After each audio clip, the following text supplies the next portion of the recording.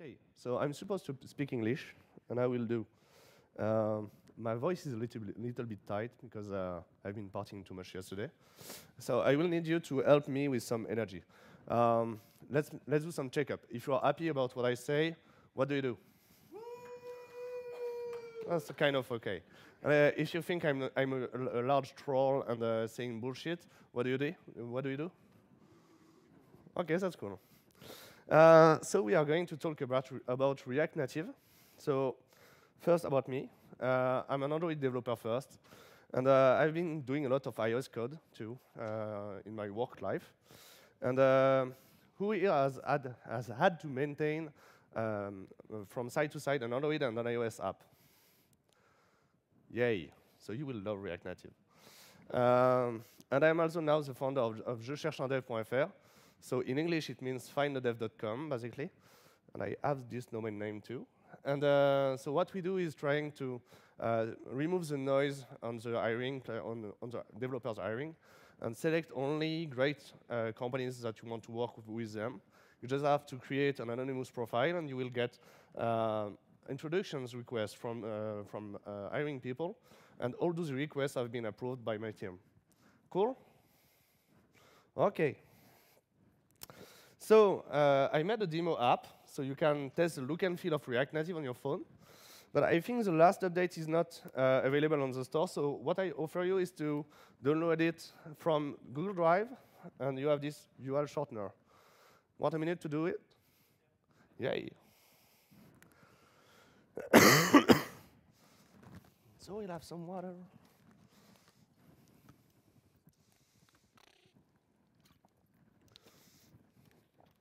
So it will be mainly code during this session, but I will have a few slides to begin with, and after this we will have some code, and if you have some idea of feature you want to try to implement in less than 10 minutes, we'll have time for that. Cool?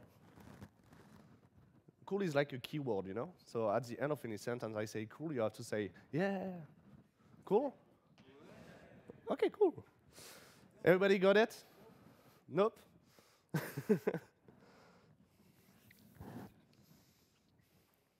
Yay?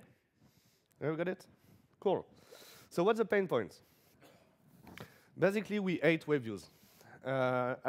We still have web views in large apps because there is some part of the apps you want to be able to deploy without deploying on the stores.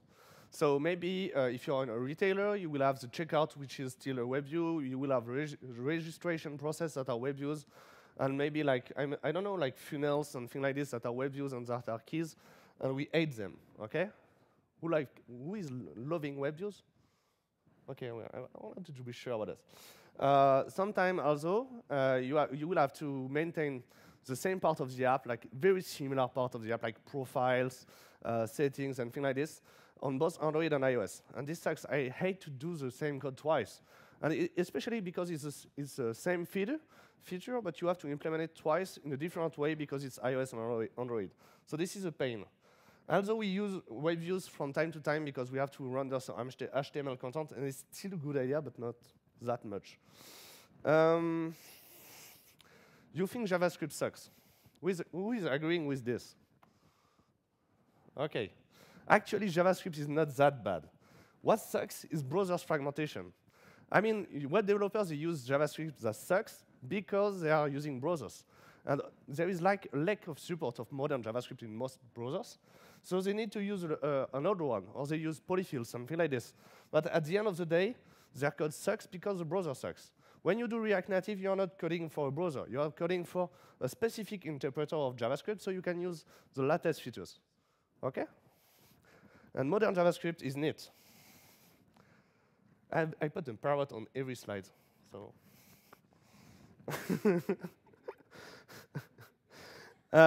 You might think that React Native is just another framework for web developers to build some native apps. But it's not. I mean, if you are a web developer, you are going to have a very bad time because you still have to go to Xcode. You still have to go to Android Studio. You need to know what an Android manifest is. And if you are a web developer, this is going to be a very bad time. But if you are a native developer, and you are going to love a little bit, to learn a little bit of JavaScript, but at the end of the day, you will be learning much faster than a web developer. OK?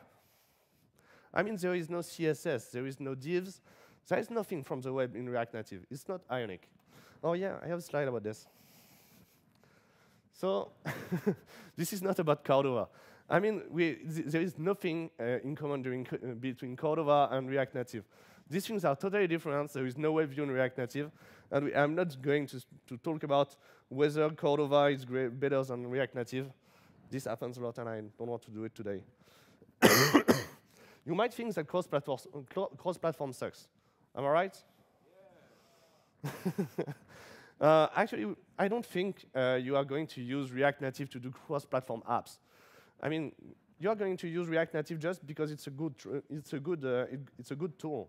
And when you will be able to use it in an efficient way, you will understand when to use React Native for such a feature, when to use native code for such a feature.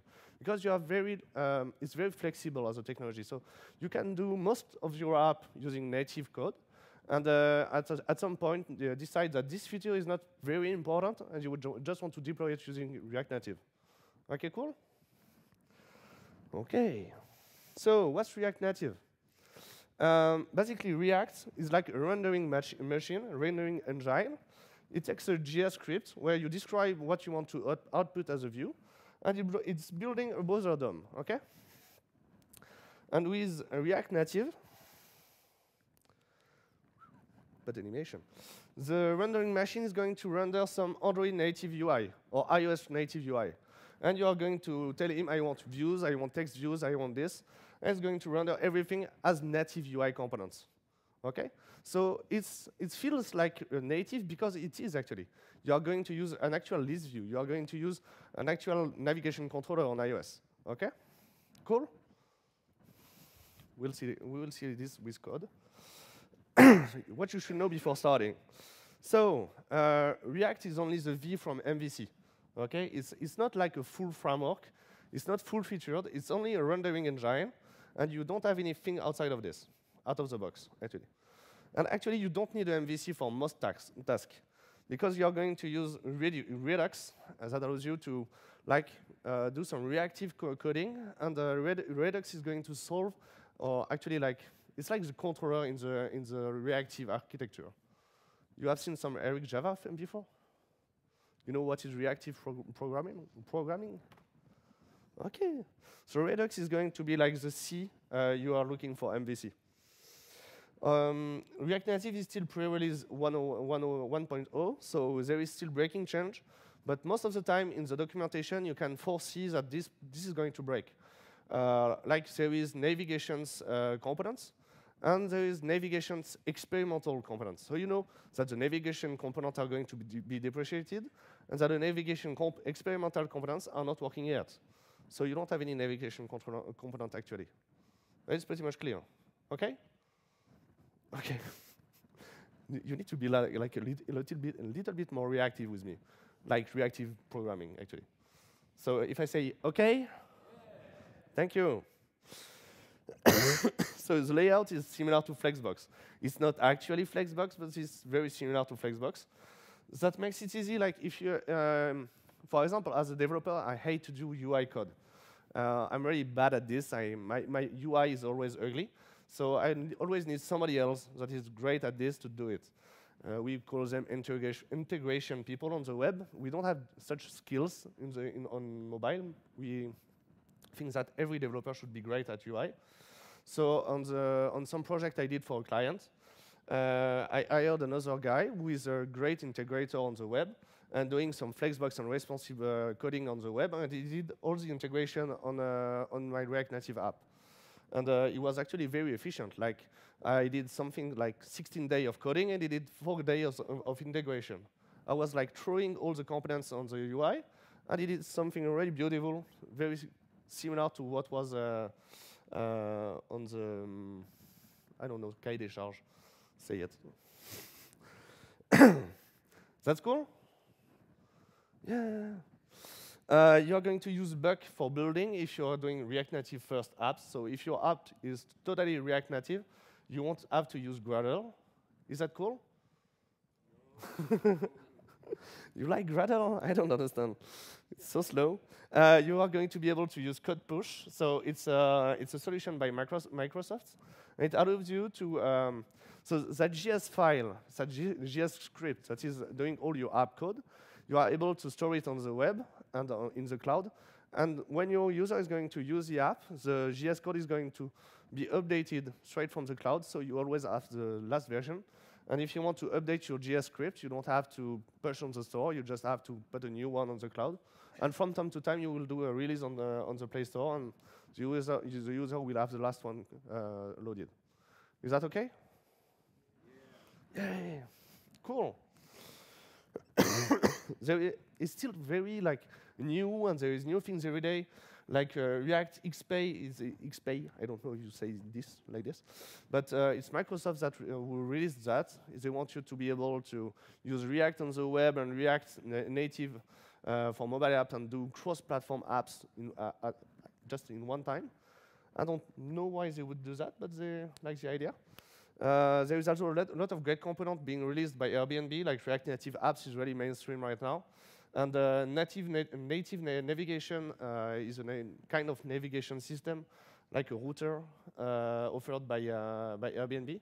There is also one offered by Wix that is really mainstream right now. And I recommend you to use GS Coach to identify which packets are mainstream and which packets are not. Because there is a lot of NPM packets, and most of them are useless or maybe even broken. Because React Native is there is a new release every month. And so you will find some packets that are 7 months old and they are not working anymore. Okay? Cool? Okay. So that's the sum up.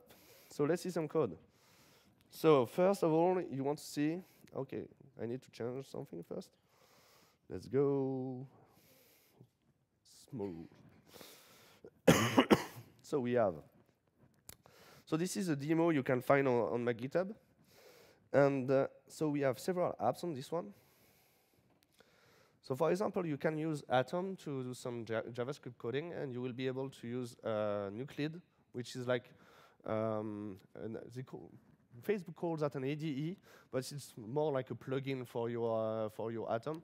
That is going to be very React compliant. Okay? And you have several apps on this repo. You will have a React Native first app. So it's this one. So in a React Native app, you see there, you will find like all your sources, it's your JS code like this, okay, JavaScript code. And you will have an iOS app. It's a brand iOS app, so it's just kind of an empty shell. It's just loading the React Native code, and you are going to deploy it. And you have the same thing with an Android app there. And if you want to look at the code, this is like a React activity, pretty much dummy to use. And the main application is just loading all the packages. So for example, in this sample, I'm using I18N, I don't know in English. And it allows us to manage many translation, okay? So you are going to add every, like outside libraries. There might be even Gradle modules just at this point. Okay, cool? So, okay, Google. So we launch Visor and show you that. Okay. So first thing, you need a packager. So the packager is pretty much easy. You do React Native start. Okay, this is not this is not a good one. React Native demo, ls cd React Native first. So you are going to start React Native. Okay, we have some ads. React Native start. Okay. So this is going. Okay, Google. This is going to start a packager. Okay, and the packager is going to how to say? Is going to live build all the JS code I'm going to change in my Atom. And every time my application is going to check it, it's going to load the code from ADB. Okay? So now, if I want to launch on iOS, I just have to do React Native run iOS. And this is breaking a lot because it's using Xcode. So don't worry, maybe it's not going to work. It's going to be fun.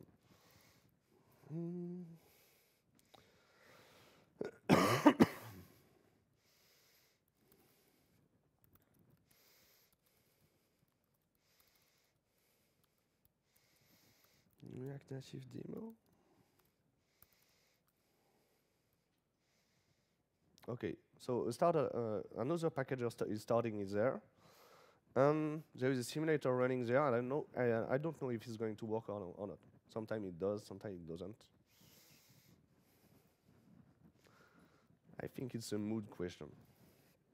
I can also launch ReactNative run Android to have it on Android, and both of them are going to listen to the same packager there. So it's working great, great. So we have this app, okay, and we have navigation inside. So we have a back there. And we have a state there in a Redux container. Okay, so if I go back, this component has also the same number of earths. Cool? And for example, if you want to use this kind of things, this is another part, another package in React, allowing me to start to open a link. Okay, and this is a native part. So I'm using the same code to open a link, like this. So if I want to look at the JS code, I'm going to the scenes. Scenes are basically like activities or fragment, but they are neither an activity, neither a fragment, neither a controller from iOS. They're like something else. And if I have promo scenes, so this is how you do a linking can open a URL, this kind of things. And this is the API you are going to use in React Native is neither iOS, neither Android. It's only React Native, and it's going to work on both of them. So if at some point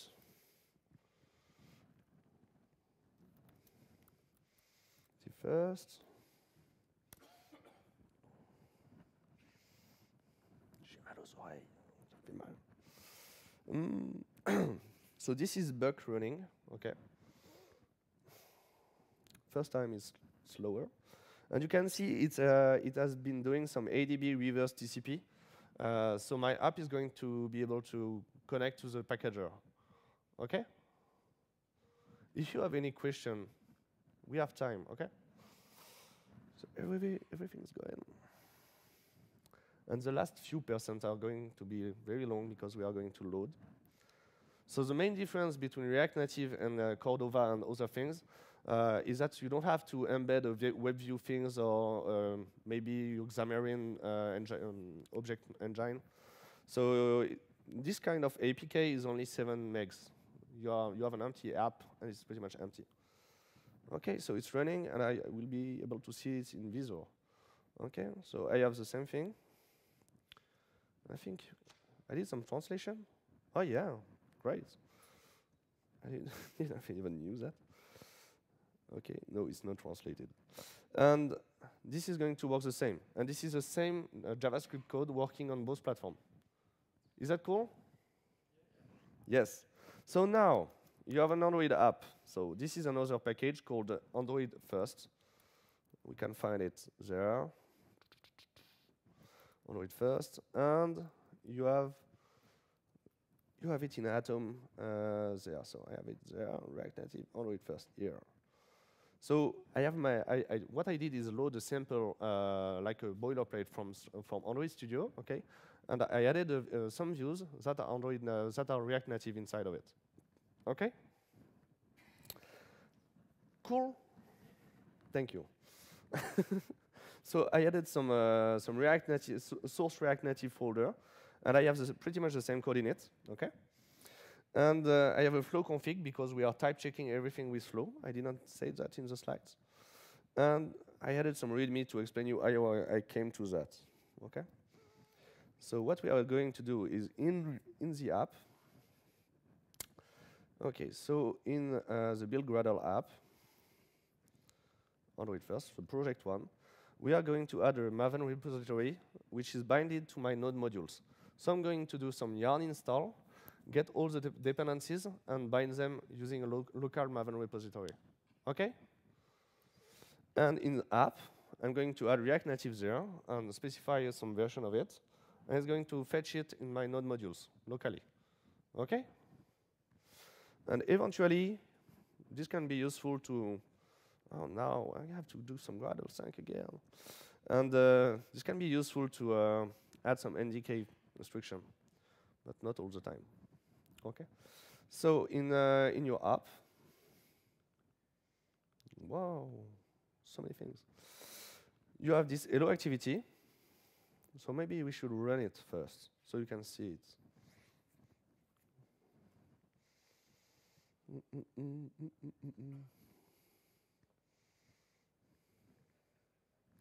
So this is the app you sideloaded from Drive earlier, okay?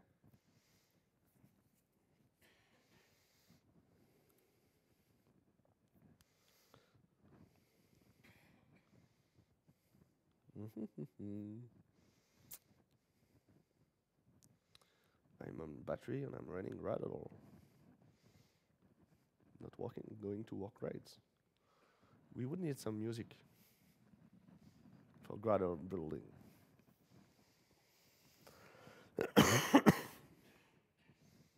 Gradle's building.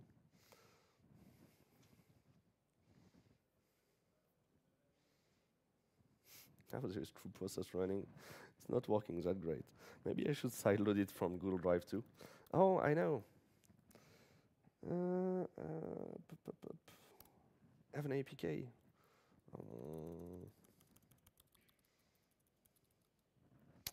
React demo APK.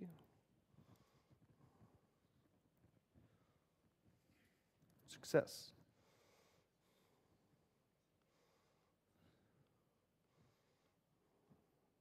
There we go. So this part is native, okay? And you can find it there. I saw something. For sure. Starting again. So in the hello activity, we are going to load some XML, usual layout from XML, okay? And we are going to bind to this activity, the Karp one. Okay, so the Karp is there.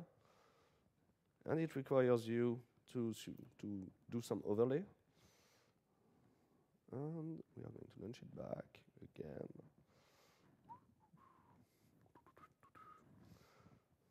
So this part is native. And for sure, I don't have the good packager running. So if you are going to do some dev mod, you are going to bind on packager 2. And if you are running an Android app first, you are going to launch your packager by doing npm start. So I have a packager running now. I can do a reload. And it's working. So if I do it back, I enter Karp, and this is React Native. And this is like pure native. And for example, if I do a toast here, this toast is launched by my activity at some point. It's not launched by the React Native part. It's launched by my Android native part. Okay? And I can still use next. And this navigation is handled by React Native. It's the same than before, than earlier. Okay? And again, I can do the Karp, and the state is managed. I don't have the backend link. And the state is going to be managed inside of the JS code. Okay? And I still have my binding to the linking component. We don't need to open it every time. And if I go awesome, so this is another activity. Trying not to burn everything. This is another activity, this one, so the Mixi activity. And what I'm going to do is to use a frame layout, okay, like this one. Like this one, and I'm going to add as a child to the frame layout my React view. So basically, this code is pretty much simple. You need to bind your React instance manager to the application, pretty much because in your application you are going to have a React Native host with all your native plugins. So, for example, my awesome package is some package I did to add the toast module, and this toast module we'll talk about it later. And things like this. So this is how you are going to load the JS file from your assets when you are not in development mode. You're in production mode, you need to have it built. And this is where you're going to load it from the packager server. Okay? You can also add some package again, and you can bind some developer support. So developer support allows you to check it like this. Ah, you don't see anything. Wait a minute. So when I check it, I have this menu, and I can reload, like, for example, the JavaScript, and check it again. If you're in a simulator, you can do or. It's working right. And so, and we are going to do everything like this, pretty much easy, okay? And I have this button, which is native, and it's going to allow me to interact with the ReactNative part. So for this, we are going to use a module. And so if you want to see a module, like the toast module is pretty much easy. Toast module is the one allowing me to do this. Because I want to handle the toast, I will add some constants. So I'm going to expose in JavaScript the constants. Now let me show you that. I'm going to get them back. So inside of Android, inside of your JavaScript, you're going to get back the short constants and also the long one. Okay? And I will also have a React method using this annotation, and I will be able to do the show. So this is pretty much toast Android show. This is the whole module. It's this class, and the @React method explains that I can use it in JavaScript. Okay? And back, if I want to use this button, so this one, I will also have to send an event. Okay, so the mixing module here, still again is going to expose an event because we are going to name the event by string, and we are going to have the React method. I don't know why it's not useful, and we are going to send. So from Curker, from mixing activity, we are going to send. So the send Curker method is there. What you do is get back a current React context. Okay, so you have the React instance manager there. You are going to light the JS module and going to emit the event. Okay, and in JavaScript, what you are going to do is there in component will mount. So in React, all the components, this is a React component, basically only have a render method, and this is how you describe some UI. You have everything that looks like HTML, but it's only native components, so text, view, buttons. And so, for example, when if I have the toast feature available, I'm going to render the button toast, and if I don't have it available, I will render nil, and it's not going to appear. And in the component will mount, it's basically like on resume in an activity. I will be able to listen for the mixi Curker events, and every time I will touch my button, this method is going to be called. So, for example, I can add console.log happy logs. Okay, so this is okay. And I check it. And we are going to debug some JS. So I will have the debugger UI. Okay. And I will enter the awesome again. Yay. They are very happy in the other room. Okay, so if I do the toast, it's going to work, okay? And if I use this, I will have the render AP logs there, and I'm even able to debug there. So I can add a breakpoint there in my method. And every time I touch the button, it's going to trigger there, and I will be able to do some step-by-step, look at the value of this. Even my console is going to work, so I can do some this.props. I don't guess I don't have the this bindings there, but I have all the features I can expect. Is it okay for everyone? Yeah. Do you have any question right now? You are very enthusiastic.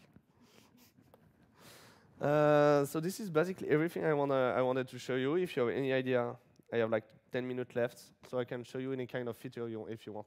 Can do try to do some live coding. Mm-hmm.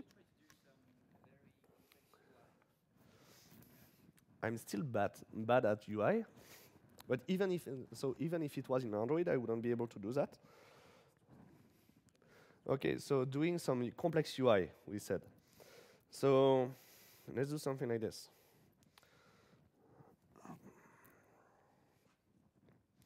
So in my app, I will remove this, okay, and try to render something else.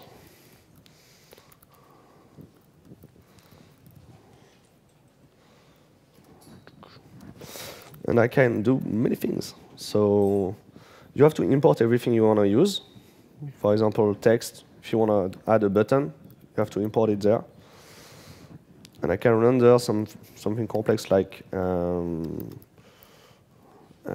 had a view. It sounds like gaming code, I know. It's not that funny. And I can add some text like hello. We can add a button saying, and also buttons are not like this. Buttons, you're going to use the props. So you are going to add a title prop. Yeah, hello. And the on press is required.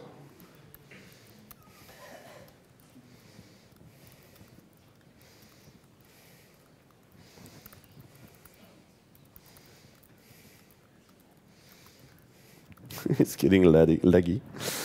And what could I add to this to make it more complex? How about animation? Animation. I really had such UI things. I don't know. Do you have some UI people to do that? I don't know. Animation, you can actually do this. Like let's have a look to ReactNative documentation. Animation. You have some layout animations there. Oh, I did some things for some weird clients. They wanted something like a fading. I hate that kind of things. This is going to be pretty much dirty, and I'm not comfortable. Do you have something complex like binding with some native components? For example, if you want to just pop a map view, you just have to add a map view there like this. Let's do this. I'm going to do my own complex things. So I can add a map view there.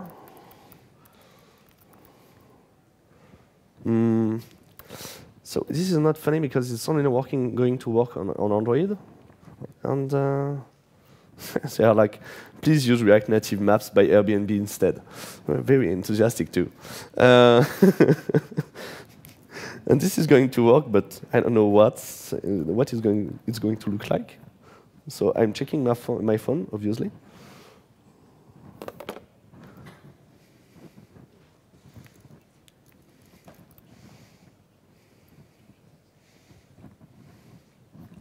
He's not really happy right now. Okay. Enter the cursor.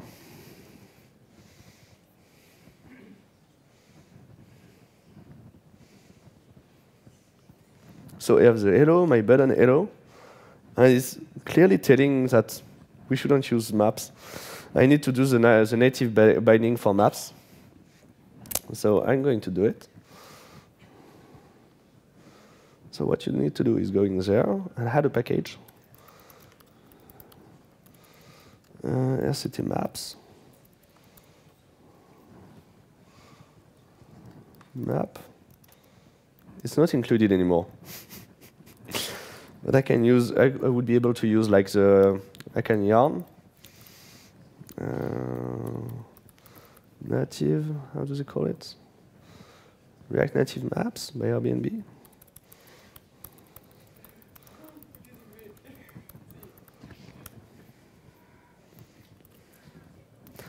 I don't know if a yarn install is a great idea over the Wi-Fi. Yeah, and for sure it's an ad now.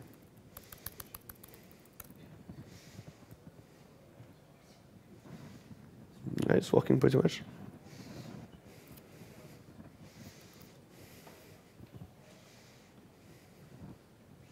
Stick with me.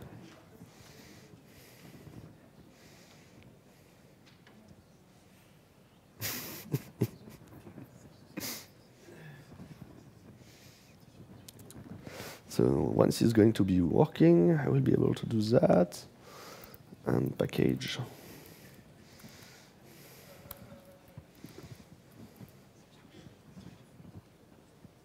it's going to work actually. Cool.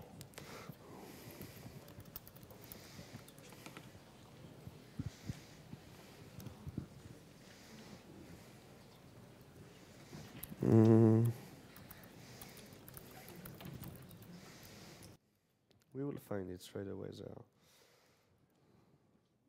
So we have to do React Native link.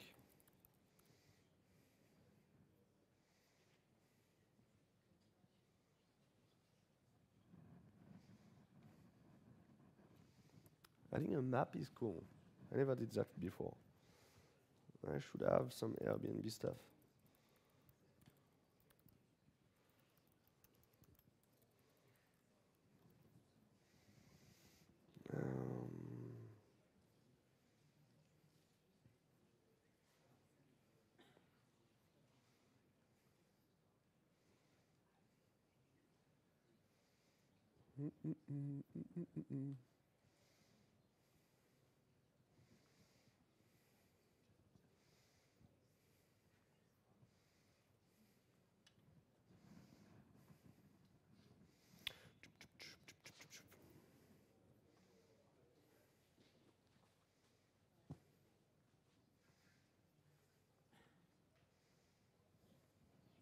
Android.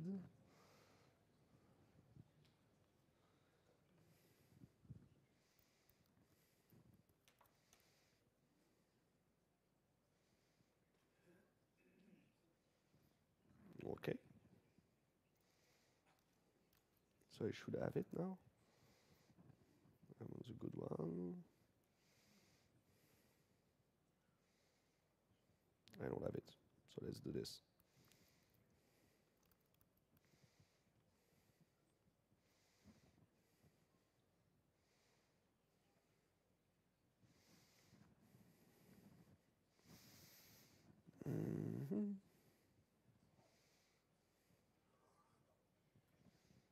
I don't want to go there. It's not going to work right. And I won't have any API key. Okay, so any other idea? That is pretty much easy to implement in 10 minutes? What?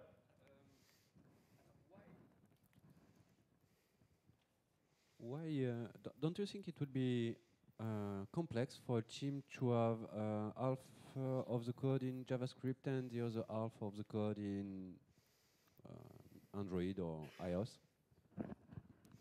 Well, I don't think so. Like, if you want only some part of the apps to be in React Native. No. Most of the app is Android first, so I need to build it using build it using Android Studio. So this is kind of a real Android app, and everything is native outside of the parts there. So when I go there, I'm loading this JavaScript module. This is a React module, so this is some base code in a React Native. I'm loading this, and there I'm adding this to the frame layout. So outside of the frame layout, it's Android native. Okay. So why remove just a part into another language? What is the point? What is the point? If you have to maintain, like in the former company I was working at, I had to maintain the iOS app and the Android app. So if we have to launch a new feature, I have to implement this twice. Once on Android and once on iOS. And I could implement this only once in using React Native, and include this in both apps. This is how you are going to use it most of the time. Okay, cool. Yes. Yeah. So I had a question. It's pretty similar to the last question. So I don't wish to learn JavaScript because I don't have the time. But right now I'm learning Kotlin. Yeah. Kotlin, which can be transpiled to JavaScript. So I wanted to know if you have tried it, if you know if there is some successful example of people who try to write their whole application in Kotlin, or I don't think it's a good idea. yeah. I wonder if it's worth it. I'm not sure. I mean, JavaScript is not that hard to learn. I mean, now you have classes. It's pretty much easy. Like, if you are doing some rendering, you don't have to learn many things in JavaScript. You have this class app. It's extend a component, and you just have a render method. It's not harder than that. And everything there is like what we call JSX. So JSX is basically some JavaScript code to describe your UI. And it's not JavaScript related, it's React related. So you are going to learn that more than anything. And if you have never done any JavaScript, what you have to know is, like, if you don't know what is going to happen when doing something like, so if you are going to do something like nil, you shouldn't do that. You should always do 3 times equals. If you don't know what is going to happen with 2 times equals, do 3 times. Okay? And this is basically all you have to learn about about JavaScript. Okay. And you have class like this. It's going to work great. Okay, I'll still try because I want to apply my Kotlin, but okay. Well, you are actually going to transpile this JavaScript using Babel then. So you are going like to transpile some Kotlin code from Java to JavaScript to import this in Java again. That's the idea. It doesn't look like a great idea, but why not? JavaScript is not that hard to learn, you know. It doesn't even compile, so it's really pretty much straightforward to use.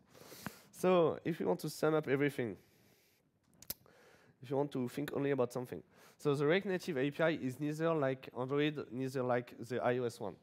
It's always ReactNative API. Okay. So for example, when you look at the API for geolocation, the API is more similar to what is used by Mozilla as a standard. If you are going to do some HTTP calls, you are going to use fetch, which is a standard by Mozilla too, but is not supported over all browsers yet. And it's very well supported in JavaScript, in ReactNative. It's rather iOS first. Like all the components, they always look better at first on iOS, and then they look great on Android too. It's not released 1.0 yet, so there is going to be breaking change, and you shouldn't use it like on large-scale application if you don't want to maintain it. But I guess if you are doing some Kotlin right now, you can do some React Native. It's very flexible to integrate in your native apps, so you don't have to do a whole app like in Xamarin or in Cordova. You can use like just some part of it and inject some code in it. You can do some platform-specific code. I didn't show you that, but it's pretty much easy. Like you can just do some tests like platform equal iOS, platform equal Android, 3 times equal each time. And it's a very dynamic ecosystem, so there is new package all the time. And using JS Coach is going to help you a lot in finding what package are great and what package are not great. Any other question? Is that cool? What is JS Coach? Can show you some part of it. Allez au zoo à Lyon, il a écrit. N'importe quoi. Hein? 1 minute. OK, juste 1 minute. So JS Coach is there. So for example, if you are looking for accelerometer, it's going to show you like those 2 packages. One is going to work only on iOS. The other one is going to work only on Android. So you can't use both of them. And this one has been updated 7 months ago. So there are many chances it's not working again. It's not working with React Native. RNPM is what I used to link the Airbnb library earlier. And it's now included in React Native. So very good. It's very there is many chances that this is not going to work. If you want to use a router or navigation, some ads. So you have a Flux router, another router there, React Router Native, and you can see that the popularity. Like I don't know if you see the shadows like this, but they are explaining you how much downloads there is and how it's evolving. So I never used this one, but it sounds like it's getting pretty much popular right now. Tu vois, JavaScript, ça te fait stresser.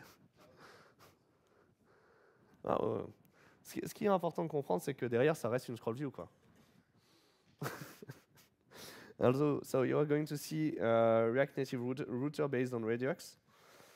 Frisbee, it's also like based on fetch, so it's going to help you making calls. You can pretty much do many things. If we can look at the most popular right now. 0 minutes, c'est fini. Je suis désolé. À bientôt.